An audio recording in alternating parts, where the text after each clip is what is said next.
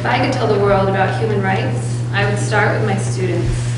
I would tell the world how smart they are, how hardworking and relentless.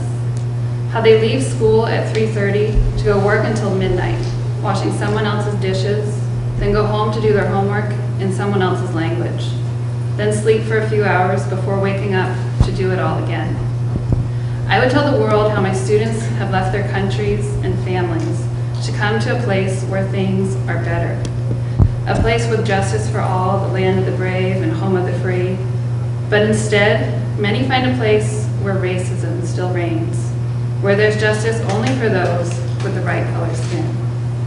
A place where colonialism kills and exploitation still happens. A place that is still very much far from free. I would tell the world about these students I get to work with every day, how I marvel at who they are and all that they face.